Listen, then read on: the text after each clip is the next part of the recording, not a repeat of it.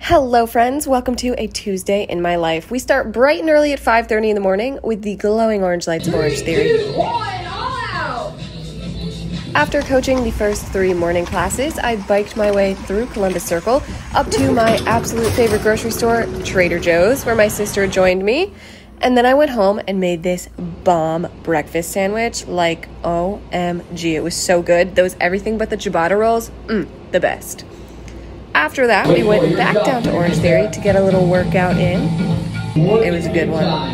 And then from there, went back home, took a quick shower before walking this little cutie that I walk every day.